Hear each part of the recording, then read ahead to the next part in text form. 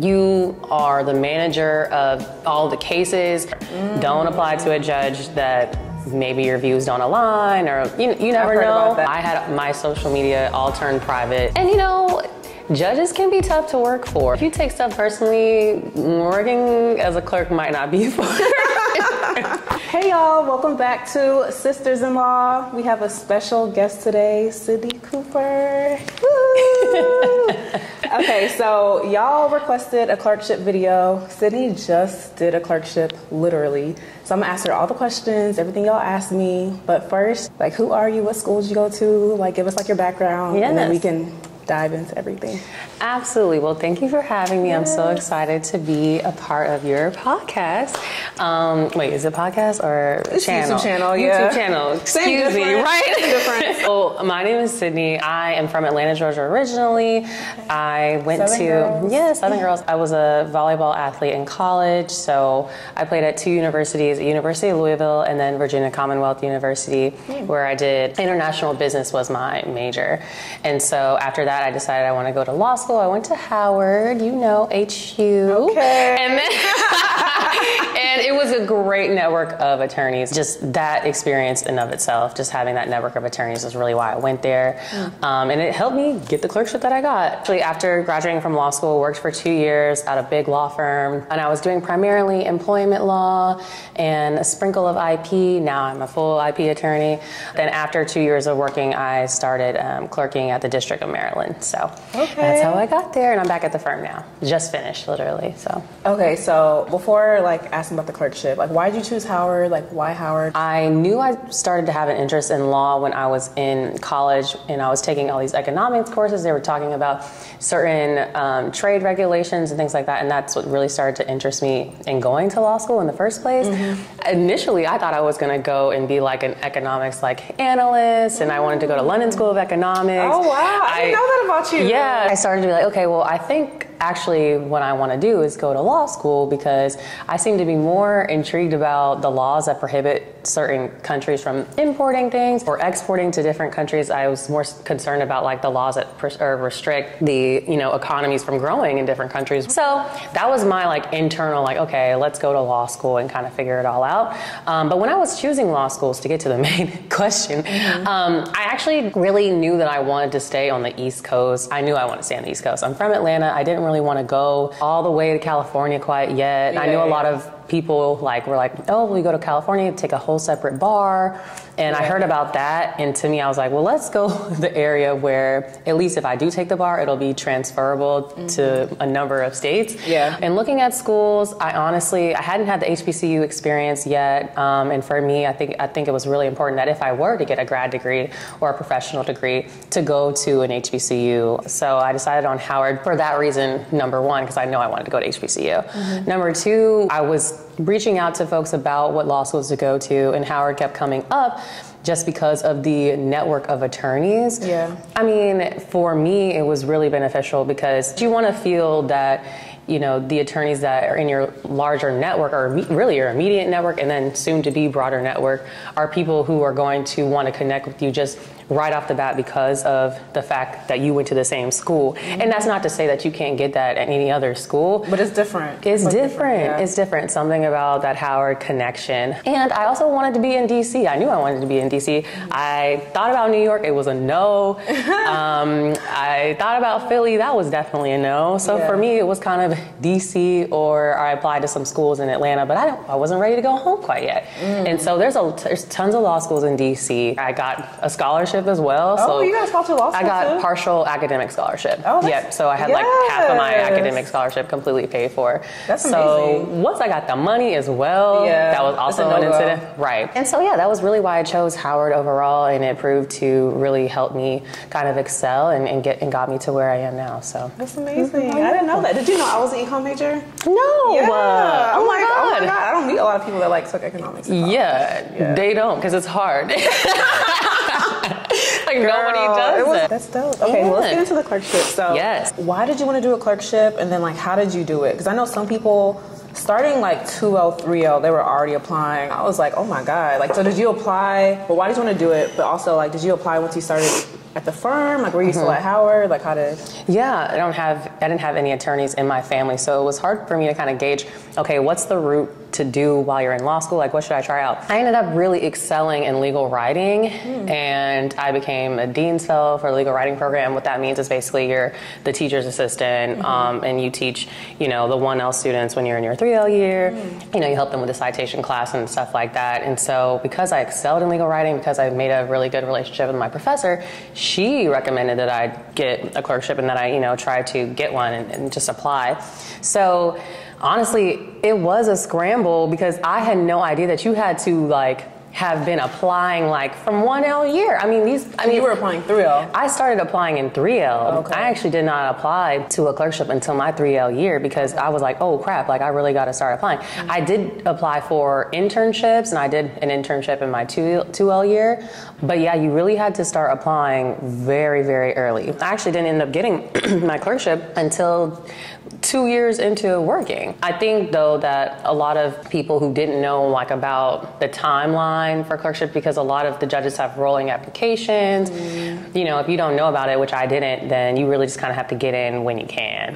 Yeah, you really have to get in when you can. So I was applying, and I actually did end up getting a couple interviews my 3L year, but I didn't get them. They were for a couple of judges in New York, so they didn't work out, but I still kind of held open, that hope of getting one. It really didn't come for me until later in my, career. A lot of people say you're supposed to clerk right out of school. Yeah. But some judges... I feel like that's changing. It's changing. Yeah. A lot of judges actually require you to have some work experience before you come, because you just kind of have to understand how to manage up. And if you don't have that experience, it's going to be a lot more difficult for you to be a valuable clerk, a valuable asset. You can be a legal researcher all you want, but you have to kind of understand how to manage a case before you go, work for a judge. For certain judges, I will say. Well, the one that I got, I actually didn't even apply for. They asked me to apply. Oh, wow. Well, I applied, but they asked me to apply. And when my judge had an opening come up, she was kind of reaching out to other judges and their clerks to see who was available. And so that's literally how I was, asked to interview for the judge. Girl. Yeah. So So basically segue, everything that I applied for, I didn't get, but then I got asked to apply, and obviously I got it. But do you think the fact that you applied to so many places is why they reached out to you? I think in part, I applied and I was applying and applying. And I kind of not saying I gave up on it, but I just kind of was like, oh, if I'm interested in this judge, I'll apply. That's another topic, but honestly, you should apply to only the judges that you're interested in clerking for. Don't apply to a judge that maybe your views don't align, or you never know. About that, yeah. You never know. You have to do your research. You really do. When was it? July of 2022. So I was a year and a half in at a big law firm, and then I got a message from my professor, who I was a dean's fellow for at Howard, saying, hey, there's an opening for a clerkship position starting kind of very soon. And I was like, what? So I think things may have fell out, and it just kind of opened up for me. But because I had just always remained interested, and I kept in touch with my professor and stuff like that, and she always knew that I wanted one, that's how I got the interview. Okay, so relationships are important. Relationships are important. They're very important. Very, very important. Even now I have a relationship with my judge, and I actually just interviewed for another clerkship. Hopefully I get it. Yes. But that came up also because of my, connections with my professor. So words are wise, when you're in law school, definitely make relationships with your professors and keep them up to date on what they're doing. Let them know what you're doing out as you go on. Yeah, that's something I feel like that's probably a benefit of going to Howard too. Yeah. Well, also Samantha, she made really good relationships with some of our professors. Yeah. But I just had such a hard time connecting with the professors at Columbia, and it's just if I had something right now where I needed a professor's recommendation, I don't know who I would hit up. It'd be easier for me to hit up a partner for my firm. Wow, professor. So think about that when y'all choosing law schools. Yes. But okay, so about your clerkship. So what did they have you doing? Yes. What is a clerkship? What do you do? Yes. What was your day-to-day looking like? So a clerkship, in my opinion, you are really the attorney for the judge. You are the first pen to paper on any order or opinion that comes out. You are the manager of all the cases. You'll typically have a co-clerk, so you and the other co-clerk will either split the docket however your judge wants you to. We were the front line of our judges' chambers, is what I will say.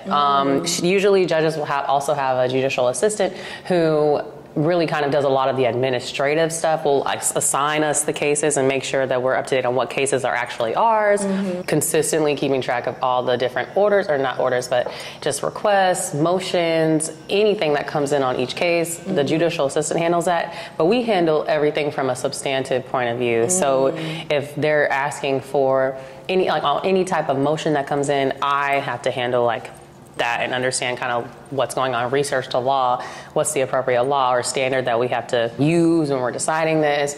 We should know what's going on before our judge does. Yeah. Because, it's just so much. Yeah, I mean, it's like, it's a lot for one person. We had like 300 cases, each of between me and my co-clerk in total to manage. And it's a year. And it's a year. So there's this thing called the CJRA list, which after a motion is filed, a substantive motion, a motion to dismiss, a motion for summary judgment, the judge has to rule on it within 6 months. So, that's what you're supposed to do. Yeah. It's a rule about judicial efficiency. We don't want stuff just hanging out there. Like a Fifth Amendment or whatever amendment that is, or what I'm talking about, where it's like speedy trial. Speedy trial. Now that's criminal. Yeah. Oh, okay. So speedy trial is criminal. So my bad job. I'm not a litigator. No, on the criminal side of things, basically what it is that when a case is filed, you have to, give that criminal defendant a trial within, I think, 90 days of filing, and so that's what happens on the criminal side. But yeah, so that's all to say. Basically, we're the front lines of chambers. When a motion comes in, we're the first ones to kind of brief our judge on what the issue is in the case, draft a draft order to give to our judge, who will review it, and then either they have some edits and approve it. The best thing for me was when I would draft an order and my judge would have a couple minor edits, and I'd be like, oh, I know what I'm doing, right? Exactly. It'd be like, wow, I researched that, but you sure? So those are the best feelings, when it's just like you put the work and the time in, and then your judge is like, oh yeah, that looks great, boom. But it becomes second nature. In the beginning, you're kind of like, I don't know what to do. Do I deny this motion? Do I grant it? Do I grant it in part? What do I do? And so you really are learning that in the first couple months. I think you kind of get in the groove of it. Really, it takes about 6 months, in my opinion, to get in groove of knowing exactly what the standard is, exactly what needs to happen. But when you have a judge who's been on the court for a minute, you have previous orders that you can kind of go model your orders off of. So there's something to go off of. If you don't have anything to go off of, that's when it gets a little tough. Like my judge, she was appointed in 2021. Okay. So she didn't have too many models to go off of, so we kind of just crafting it ourselves. But it's good because then you can work with your judge on what it is that they want to put out there, which I thought was really fun to do. Because my judge is very active, but she was newly appointed. When your judge has been there for a while, they kind of have their ways of doing things, and there's not much input, in my opinion, or room to really change kind of their thinking on things. So when you have a newer judge, they're really leaning on you to know what it is that we need to do. And so my judge was really collaborative. I was really thankful for that. And some judges aren't as collaborative. That's the thing. You kind of just don't know. Yeah, that's what I do. It's just a lot of writing, tons and tons of writing. I mean, some days, a lot of research. Yeah. I think the research component, we had interns for, in the spring, in the summer, in the fall. So sometimes we would have our interns do the initial research, but sometimes, as a clerk, you kind of know exactly what you're looking for, and you don't want to send the intern doing something that's just going to have them in the weeds and not getting to the point. Yeah. So you have to guide them a little bit, but that's also what's good about having interns as well. And yours managing. Was a year, right? Mine was a year, some are 2 years, but I think a year is good. I think a year is a good enough amount of time to get the experience. Yeah. I mean, it's just tons of writing, literally writing all day. Some judges are really, really involved in the opinion writing. Mine was very collaborative. I mean, we worked together on the facts, all the issues, the analysis, the conclusion. I mean, it was really kind of a back and forth. Like I draft it, she looks at it. I draft it, she looks at it, and that was how we worked. That's a great experience. Yeah, I feel like it was you're learning directly from the judge. Directly from the judge, absolutely, and it was a great experience. My judge really wanted us to speak with her about all the issues in the case, and she will kind of go back and forth with you. Okay, why do you think that's an issue? Or this is what I think the issues are. Why do you think And she really would challenge you as an attorney to kind of just get to the point, and also and just just understanding cases a little bit more efficiently and how to decide them more efficiently. So I think having done the clerkship, I mean, in my writing and also just in my analytical reasoning skills, I'm very much more just like very pinpoint focused in what I'm doing. Yeah. Instead of all this other stuff, I mean, I'm literally, you know, really focused on getting down to the very point of it and not being all over the place. Yeah. And that's what my clerkship helped me do, for sure. How many like trials did you see? I know you had 300 cases, but how many trials did you see? Like actually them like, you know, so it was interesting. I actually didn't have any civil trials. We had a lot of pre-trial motions, so you know, motions to exclude certain evidence, and that stuff takes a lot of work because you have to really look at the record and see like what are the attorneys proffering to say that certain evidence is not relevant or a certain expert shouldn't be allowed to testify on certain topics. Sometimes those topics are also very complicated. Yeah. So, you know, the pretrial motions phase can be hefty as well. But yeah, so I saw a couple of criminal trials actually, but no straight up just civil trials. We scheduled a ton of them, so I'm sure the clerks that are there now, they're like getting that, are busy. I mean, the amount of trials that I remember like scheduling and then like pushing out while I was there, I mean, it was so many that now I know the clerks there are kind of like, they're definitely slammed. Yeah. So yeah, I didn't see any civil trials. I wish I would have had the opportunity, but that would just happen to be the time. It's a timing situation. It was a timing thing, yeah. A lot of parties though, sometimes you'll get so close to trial and then they'll settle. And you're like, what the heck? I did all that work. But jury trials are very interesting because you never know which way the jury's gonna go. Juries will take it and think of it in a real world sense, and the real world doesn't always match the legal world. It doesn't, and it shows you time and time again. And I think that that's the most interesting part of trials, because you would think that on paper everything is spelled out, and you're like, oh yeah, there's no way defense is gonna be able to defend this one. But then, you know, the jury just might flip it on its head. Yeah. So that's the interesting part. I feel like they see through a lot of BS. They do. They do. Yeah. They do. I just got like jury duty and I'm like kind of excited about it. Oh my gosh. Wait, where? Here? Yeah. Wait, do you have a DC ID? Yeah. Oh. Yeah, I was like, I haven't updated mine. I am still a Georgia resident. I put it off forever, but for my car, you're going to save on taxes or whatever. You're going to save on something. And I was like, savings? Yeah. Okay. Period. So yeah, I switched my ID. I haven't switched mine, girl. But that's because my tag is still Georgia. Yeah. So no, I have we'll cross that path. I know. For future Sydney, we'll deal with that. Yeah, no, I have DC tags. I have a DC like permanent address at the house. Yeah. So, okay. Girl, I was like, oh my God, I hope I actually get to be on it. Can't be like, not guilty. Yeah. You can't. They're not even gonna let you. I know. First of all, if you as soon as you tell them that you're an attorney, they're gonna be like, next. I know. Like no attorneys stay on juries. I have not seen any. One of my coworkers, she was like on grand jury duty for like 2 weeks. Really? Yes. What? I mean, it must have been something that is like very not related to. Maybe she said it was a lot of like horrific stuff. Okay. Yeah. Maybe. Yeah. I mean, like, but I don't want anything like that. Typically though, if you even tell them that you took a legal course, they will be. They don't like journalists. They don't like any of that because your mind is just a little bit different in terms of how you think of stuff. So that's interesting. I know. Your friend was on a trial for 2 weeks. Yeah, she was on grand jury for 2 weeks. I was like, dang, girl. So you talked about like the benefits, like you got like the analytical like reasoning you was writing. So like, what were some of the downsides, if any, that you would want to share with someone that's interested or like wants to do a clerkship? Yeah, I mean, so number one, my judge required us to be in person 9 to 6, Monday through Friday, every week of the year. I mean, and up until, you know, the holiday season where there's that break in between Thanksgiving and Christmas, we're still working, but we were working remotely. So if you think about it, I mean, you're working for a judge and the court doesn't stop. Yeah. We were given 1 week of PTO, if you will. It's not like real PTO, but it's just all discretionary, but your judge doesn't even have to give you that. So they typically do, but you really don't get time off. If I have an appointment or something, it was really hard to schedule. You do not have the flexibility that you have at a company, at a firm. You just do not have the flexibility. Like now I'm back to the firm life, so I can take my dry cleaning if I need to and go pick it up.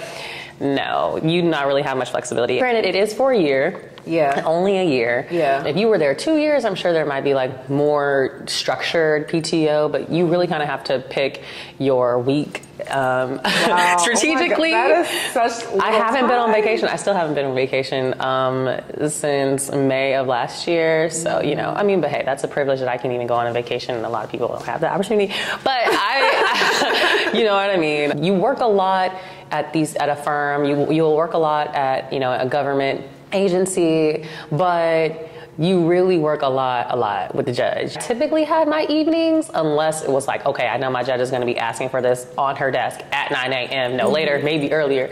You know, if it was like, okay, I know I just need to get this done, and maybe I focused too much on something else one day. And on the weekends, I didn't typically have to work. I might have worked only a few weekends, sprinkled here and there, unless it was like, okay, I just need to look more into this issue. I want to be more prepared. But I never felt like, oh, the weekend, I got to spend all weekend working. Maybe I would spend a couple hours on a Sunday morning or Saturday morning, trying to figure something out. But, you know, well, that's also a difference with a firm life. Firm, you might have to be working on the weekend, you know, just to get something done. You might have to work all weekend. You might have to work all weekend. And so there's differences in terms of your time, but I will say the schedule during the week, there is no flexibility. It's very minimal. Another downside, I would say, if you work for a judge, you know, I had my social media all turned private.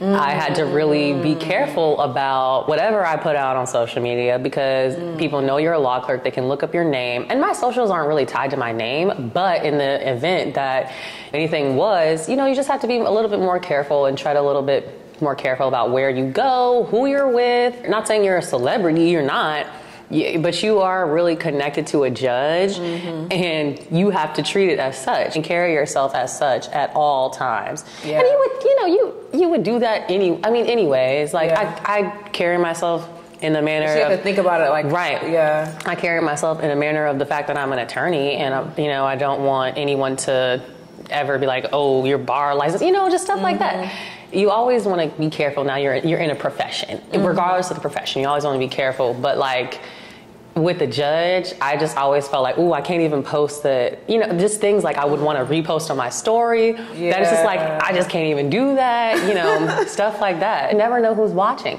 and that's really another. Technically a downside, but more so just something you have to think about. Would you ever be a judge? Like, would you consider that?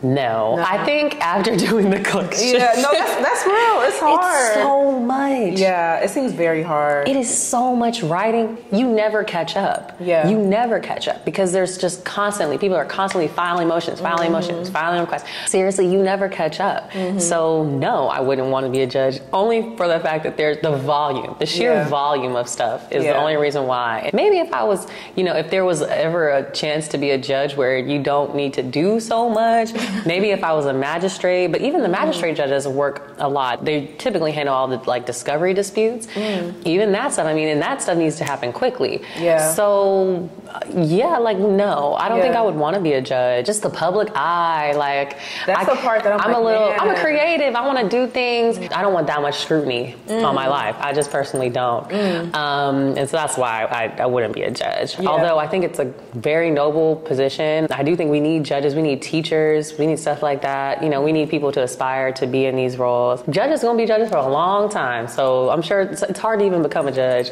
I personally am not interested. We'll see what God has in store for me. I guess one other downside, it's just you and the judge and your co-clerk all year. You're not really in a big law firm or company where you have the opportunity to interact with a lot of other folks. Ultimately, you're seeing the same set of folks all year long, every day. And so I would say a downside is that, you have to get to like those people that you're around, because you're gonna have to trust them on certain things, and so you're serving one master, which can be difficult. I think it's a pro and a con. I've never heard it phrased like that. That's basically it is. You're not serving multiple people. Yeah. When I say serving one master, it's it just means. No, I know. It's like you have, in the colloquial sense. No, I know, because I know at a firm it's like you have 13, 14 bosses. 13, 14 bosses. Yeah. No, you got one boss, and that's really it. But there's pros and cons to both of those things. Yeah. And judges can be tough to work for. It can be demanding. Because to be able to even do that, to handle that volume, I feel like it takes a certain kind of person. It takes a certain kind of person. Yeah. Sometimes they don't even no BS. No BS. Sometimes before I would even go to my judge's office, you gotta have it all up here and be ready. I never really asked my judge a question. Like I ask questions, but I always, and when I say that, like obviously I ask questions, but I always did it with like, okay, here's my recommendation on something I'm seeing. And then I would ask the question.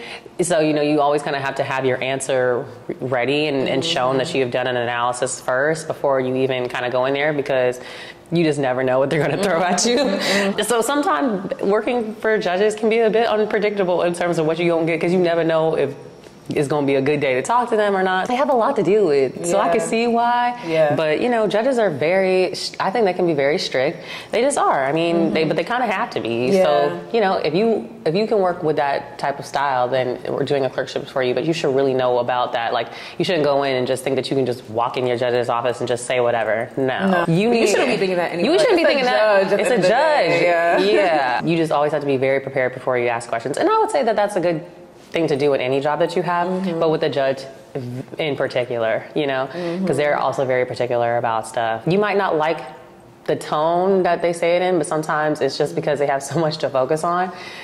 So at the end of the day, you know, if you take stuff personally, working as a clerk might not be for you. Actually being an attorney might not be for you, because opposing counsel might get mouthy. Other people in the firm might get mouthy just with how they say stuff. Some attorneys, I would say, don't have very many social skills. Like some do, others don't. 100%. Like it could be in any field, but especially attorneys. Attorneys, I'm like, oh my God, that's so rude. I will say, especially when it comes to judges, you know, they can be picky, they can be finicky, they can be strict, and they can be to the point. And it's not about you. It never is. Okay, so what would you tell someone, or what have you not shared so far that you think would be important for someone to know who's interested in a clerkship, just wants to know more about it? Maybe some people watching probably have never heard of what that is. So like, what would you say, like your main takeaways, what advice would you give? Okay, the main takeaways from, you know, a clerkship is that if you are a litigator, someone who expects to be in court or wants to be in court, that a clerkship is a great opportunity because it helps you see things from the lens of a judge. It improves your writing and just helps your understanding of how to really take a case from the beginning to the end. You'll get to see other attorneys argue, and you'll know who are the bad attorneys and who are the good ones. And it just kind of shape you, I think, into a really great litigator, especially at the trial level. If you're going to be a trial or work for a judge that's a district judge or something like that. So, you know, all around, it's really good for you if you're a litigator. You know, my advice is just that I think, you know, definitely do your research on the judges that you're interested in clerking for. Do your research, you know, try your hardest to network with folks who have previously clerked for them. Get your name out there. Put in the applications, but also email the chambers. Reach out, call, say, hey, is a judge accepting applications? And if you're at a law school, reach out to your legal writing professors and maintain the relationships with your writing professors especially. It's just, you know, stay open-minded, put your name in the hat constantly, and maintain those relationships with your professors, and you'll be golden. So that's what I'll say. Yes. Okay. Well, thank you so much for joining us. Thank you for having me. Y'all, let me know if you want me to interview anyone else about another topic that Samantha and I haven't covered yet. Any other like nooks and crooks of the legal profession. I'm happy to find a friend, phone a friend, and get them to come up here and like do an episode, do a video with me. So that's all for today. If you like this video, please like, comment, subscribe, and share, and watch out for more videos. Bye.